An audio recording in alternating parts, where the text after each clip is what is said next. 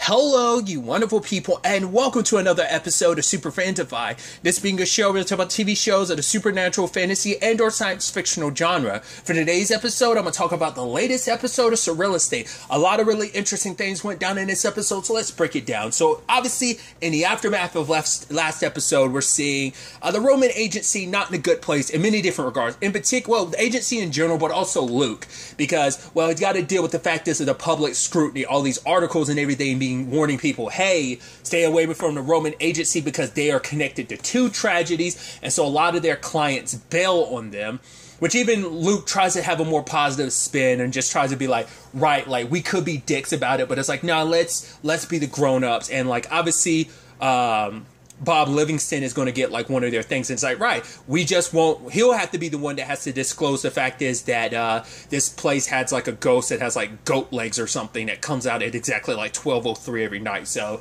it's kind of like their little sly middle fingers to the respective people that are going to be selling the houses that they sell. But it's not just that. He's also dealing with the Megan thing because he doesn't know Megan's been possessed by a roadie. So it's like, right, their circumstances are what they are. So it's kind of like, he probably feels like it's coming at the wrong time because it's like his issues with like, it's one thing after another. Plus, I think in his mind, and we kind of dive into this, the more psychology angle to Luke, is that he feels like everyone in his life is bound to leave him. So he has abandonment issues. So, especially because he really likes Megan, and just for everything to kind of go like pear-shape immediately, I think immediately in his mind he starts thinking like, right, maybe it's just an inevitability that everyone in my life is always going to be pushed away from me just because of the natural, he starts internalizing like, right, our business is suffering because I am the way I am. And now, like, maybe my relationship is in that same regard. He's like, I thought things were good, and just like, we never found out what the fight was that him and Megan had, but we now know it was like, it wasn't her, it was the roadie in control. Because she actually, we find out later on, she hasn't been in control since the party. Like, the moment, like, her hand started shaking, like, the last thing she saw was, like, Susan on stage, and ever since then, like, she's blacked out, because even later on, she checks her phone, she said, wait, because she was like, I haven't talked to Luke, like, and it's like, oh, wait, I've got 12 missed calls, like, how is that possible? So there's that angle to it. But that all kind of coincides because Luke's like, trying to take time away to figure things out about how they're going to handle the business going forward. And so obviously Phil, Zoe, and August all kind of agree that Susan has to be the one that talks to him because it's like, because she's like, yeah, it's not his fault. It's like, tell Luke. It's like, no, we mean tell Luke. Because out of anyone, maybe Susan will be the one that could actually get through. Because it's like, regardless if it comes, it's not going to, like, even if we say it, he's not going to listen because he beats himself up too much. So, obviously he goes bowling with his dad. And obviously the whole conversation about, like, striking the pins in just the right way and everything. The physics of it all. But then Luke starts thinking about the fact is, like, what if I was a normal kid? Like, would I have to be, being who he is has cost him so much. It's cost him the current business that he's had, like, any form of a normal life. Even believing on some level it's his fault his mom left, which his dad was like, you were a normal kid. And even if you weren't, it wouldn't change the fact is that I love you so much. And the fact is, your mom, because he was like, yeah, but mom said, like, I was a disappointment in this. He was like, that doesn't sound like her. Because for him, it's like, your mom had her issues. Like, her leaving had nothing to do with you, had nothing to do with me. It was on her. And the fact of the matter is, your mom, he was like, she had her issues, but she was never cruel. So that kind of lends itself back to what I thought before. Whatever it is, like, I think she left because she was trying to protect Luke.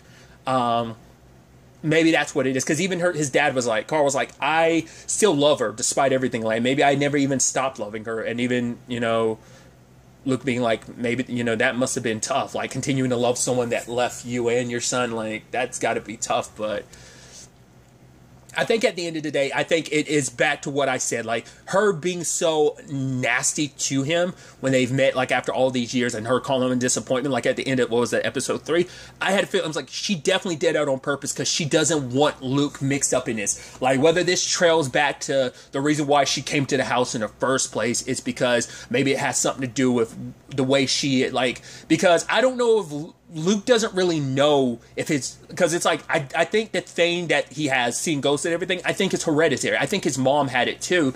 And so she probably thought like, right, I can protect my, she probably, because maybe Luke went into like when she left his life, but maybe by then that it hadn't really kicked in. So she probably was hoping like the whole like it ends up being an interesting point later on. The line was like, oh, it skips a generation. That was in reference to something else, but maybe his mom was hoping, and then it's like, right, Luke will have a normal childhood, have a normal life because maybe she didn't have a normal upbringing because of this. Like maybe it runs in her side of the family, or maybe Luke's just special, but I think whatever he has stems from his mom. And I think it's a situation where, because we had the whole conversation about like ladies with abilities like in this universe, like because we talked about we've seen Susan's circumstances of the telekinesis and the pyrokinesis, that I'm thinking like no, like Luke probably never thought like his mom wasn't around long enough for him to know, because like it's like, yeah, because he talked about it like it was a fairly young age when his mom was out of his life. So I think it was like super young at the time, if I'm not mistaken. Like I said, I think they talked about it earlier in the season. I'm blanking on it right now, but I still believe that's why she left, and she was trying to protect him because something evil drew her to that house, like something, or maybe what Luke is doing inadvertently, maybe he's following in his mom's footsteps. Just she went about things differently. He's doing it from a realtor standpoint, and she did it from a different standpoint. But you get what I'm trying to say. So he's dealing with all of that, and Susan comes to try and like, hey, it's okay. It's just like, oh, I bowled a little bit, and immediately was kind of like, bam, bam, and it's like, now part of me is also wondering the entire time, like, considering like, oh, she had like those two spares at the end, and she like jumps up and kind of clicks her heels, and they knock over. I'm like, were you using your telekinesis the entire time? Were you cheating? Is that what that was? Is that why Luke was almost like, wait, I thought you said you played a few times. Like, are you actually this good, or was she cheating the entire time? We will never know, right? And it kind of implies like she might have been using her powers the entire time. But Luke's starting to think about changing things up, because he ends up bringing up the fact is that the houses, the supernatural stuff that they deal with, is a small portion. And I think that's so interesting. It is that thing of like, it's like a TV show, like a police drama, like, or like, you know, a police procedural. You only see the cases that like that unit or whatever, like say like a Law and Order, you only see the cases they work on in the episode. You never see the countless cases that are going on like in between episodes. It's like they could have done like 15 cases, but you get those 20 some cases an episode, season type of thing. So maybe it's something of that nature of like, yeah, like most of our dealings are just like normal houses. The show focuses on the more supernatural, crazy ones, you know? So for him, it's like, and even saying like they bring in the least amount of revenue, but they end up being the biggest time consumers and more like frustrating ones to deal with. So he wants to kind of consider going more like mainstream in a sense of just doing regular houses. He says save those for October 31st, like where they should belong. But then Susan's, because he's like, Phil will stay on doing what he does. August will most likely get a job at like NASA or something. Like the fact of the matter is being how smart he is. So because his brain and how it operates and what his genius, like, it's like, yeah, his main reason for sticking around is because of what contraptions he's able to make, you know, for dealing with ghosts and everything. And then even saying like Zoe, she'll probably stick around for a little while, but then eventually she'll get bored. I mean, she'll stick around for the dental, but, you know, she'll find something else afterwards. But Susan is like, no, like what we do, I actually think in an existential way, we do actually do some good. But it's just that Luke's kind of lost a little faith in what they've done just because it's all kind of come crumbling down. So he decides to look into a house because it seems like it's a normal house, because it's a house that he actually knew from the area because he used to cut this lady's grass all the time. He thought he was getting paid by her when in actuality it was his dad, which was, that was actually really sweet. Because his dad felt bad for the lady because no one ever really saw her, and that ends up being the, because we see it at the beginning, like, in the house, she was like a teenager, and then the moment she stepped out the house, she was rapidly aged. So I thought the place kind of stuck you in the 50s, but it stuck her specifically in the 50s because that's around the time that she was an actual teenager herself. So Luke goes to the house and goes inside, and it automatically turns you into a teenager. Like I said, I thought it was going to have like a 50s aesthetic, kind of like a little Riverdale-ish or like Chilling Adventures of Sabrina type of aesthetic. Like, I thought it did that for anyone that came in. I didn't realize like, oh no, it just ages you back to whenever you were 16, that young, like, you know, oh, you're sweet 16, like that perfect teen, like it's that middle ground, that perfect teenage year of just kind of like, you're old enough to kind of like be rambunctious and like doing your own thing while also not being old enough to have to worry about adult stuff. So it's like that's what the house does. It traps you there and it gives you everything you want just to make sure you stay there. So obviously Phil finds out about this, and so he they can't get in contact with Luke because Luke just wanted a normal house to deal with things to kind of clear his head. And so they follow after him. And the moment they go in there, like, you don't remember why you were there. It's just kind of like turn back into their 16-year-old selves, which I think is so fascinating. The actress who plays Zoe is the only one who got to play the teenage version of herself. I mean, we find out age-wise, like, I mean, the reason why they did that, because I guess, like, the actress, I don't know, like, the actress who plays Zoe's actual age, she might actually be, like, Zoe's actual age. And so, it's like, yeah, you're young enough and youthful enough to actually play your own teenage self, where everyone else, it's like, I guess the stereotype of them being curmudgeon old men, you know, even though Phil's only in, like, his mid-30s.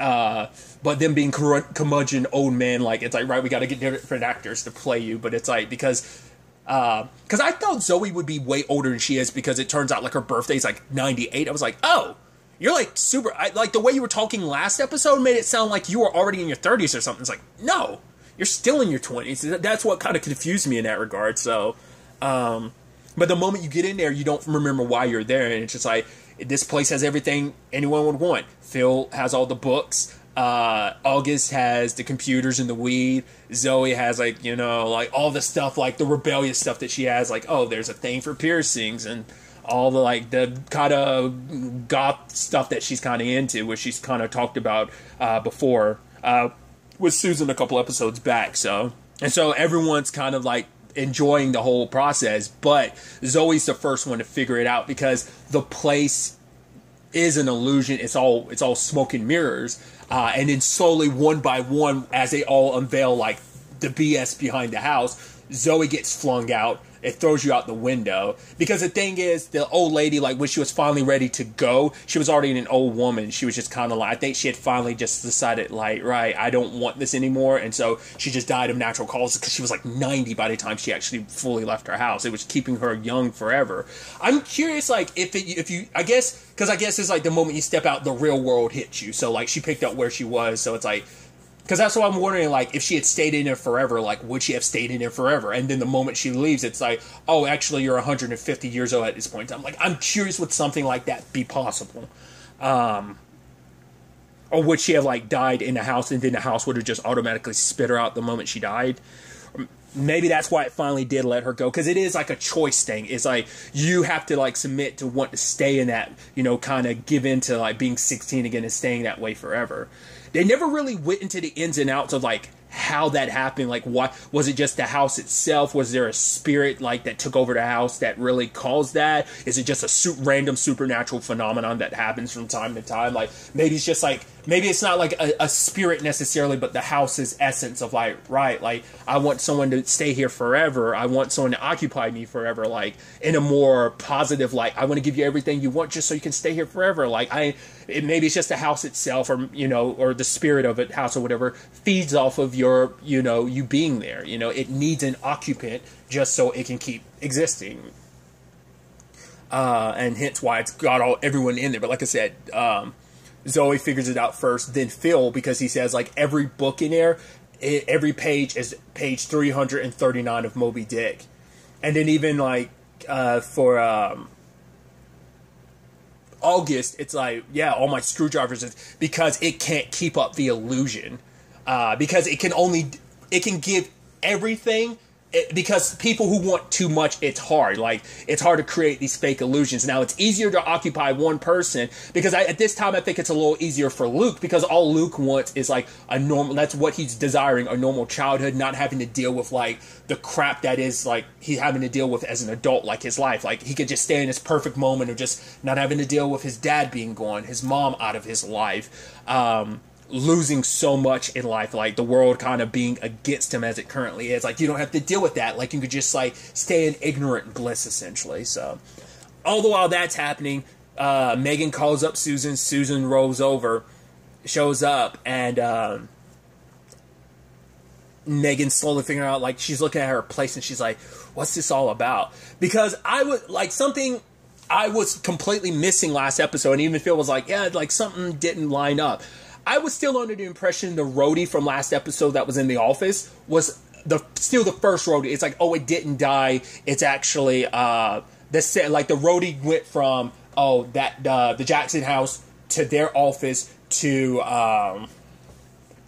Megan. I thought that was the one same roadie each time. But then Phil was like, no, don't blame yourself, August. Roadies never roll in even numbers. And the moment they said that, I was like, it's 3. And he was like, yeah, because August was like, how did I miss the second one? And the moment Phil said, like, oh, they never roll in even numbers, I was like, there are 3 roadies. That's what this is. I was like, oh, okay, like I said, that was something I was missing the entire time.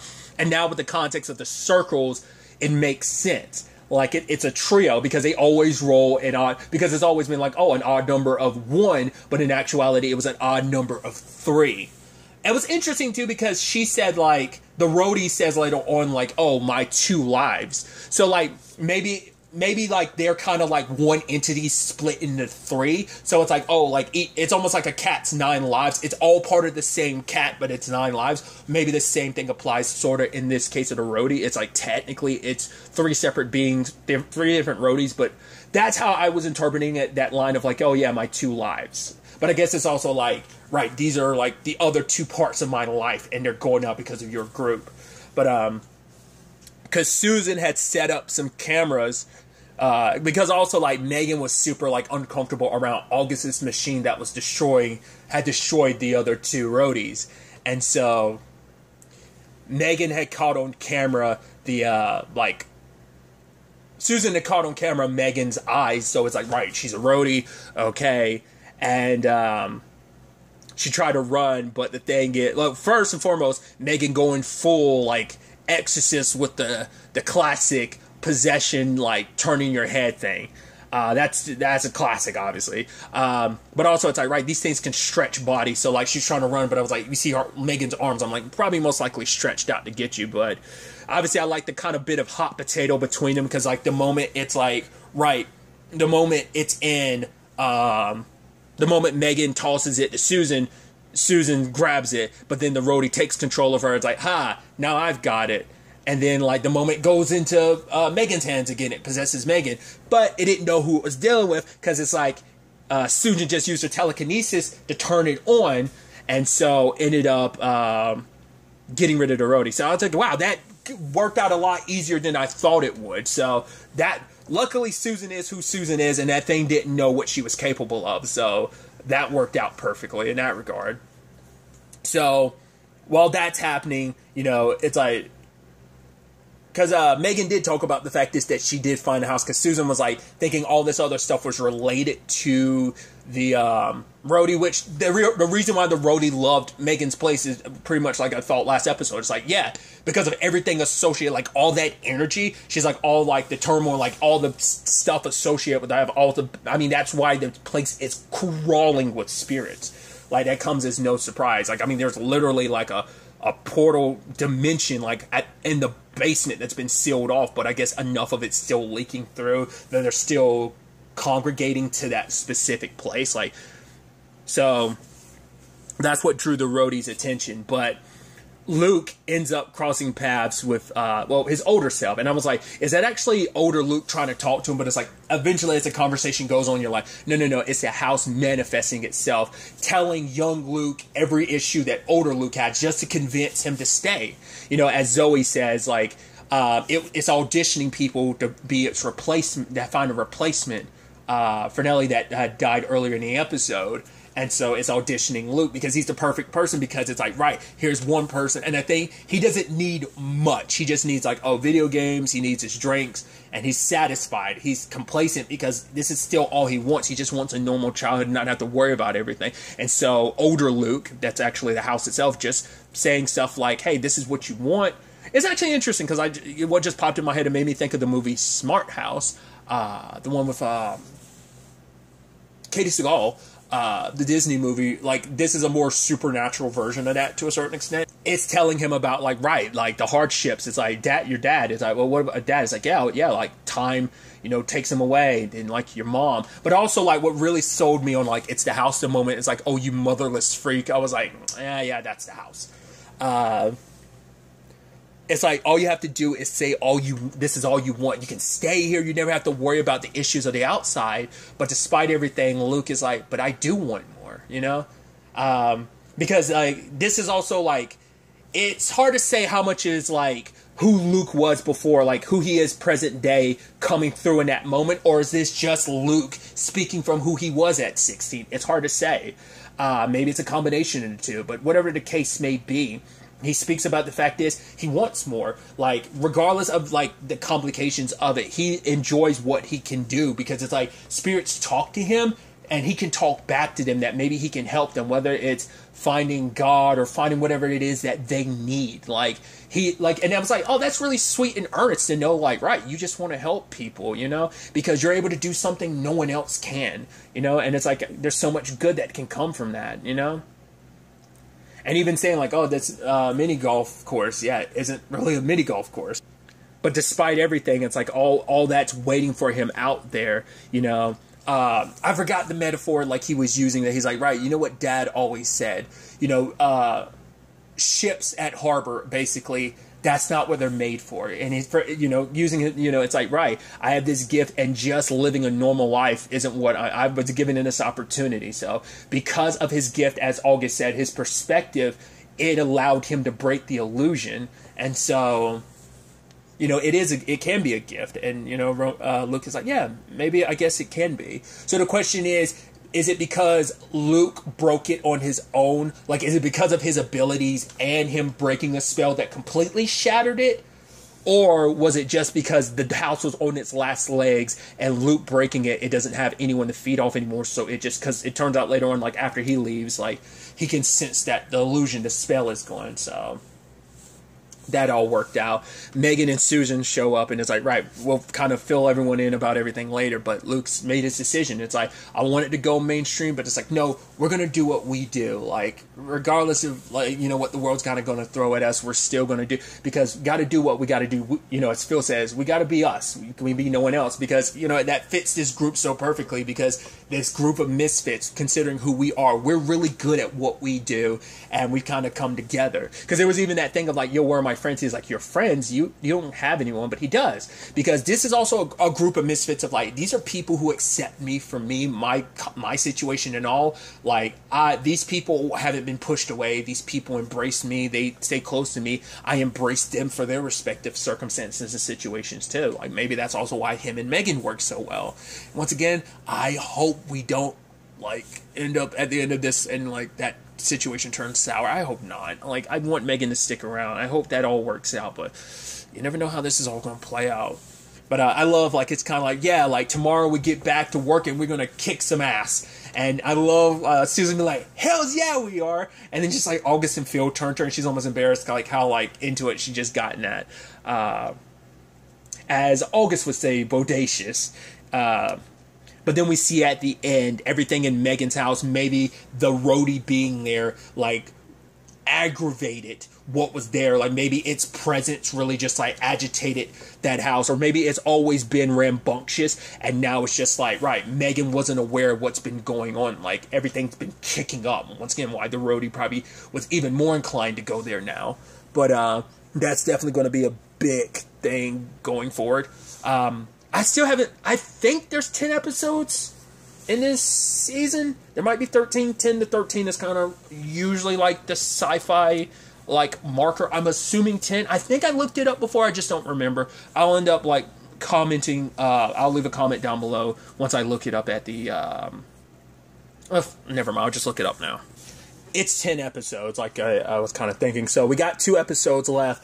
I'm curious. I get the feeling probably. I'm curious. Like, is the next episode going to be like it's not a 2-parter, but I'm wondering, like, storyline wise, will it technically kind of be a 2-parter, or is it just going to be episode 9 is going to be like one thing and it's going to set up the season finale? I'm curious to see how that ends up playing out. I avoided obviously looking at the previews, but I'm excited to see where the next episode takes us, as you know, the Roman agency, like how they deal with the aftermath of like their reputation being in the dumpster. Yes, Luke said like, oh, we're going to go back to work and kick some ass, but like how and what's that going to look like, we'll ultimately have to wait and see. But really, that's all I'm going to talk about. So the next time we meet, be happy, be safe, live life to the fullest, and enjoy it. good day and goodbye.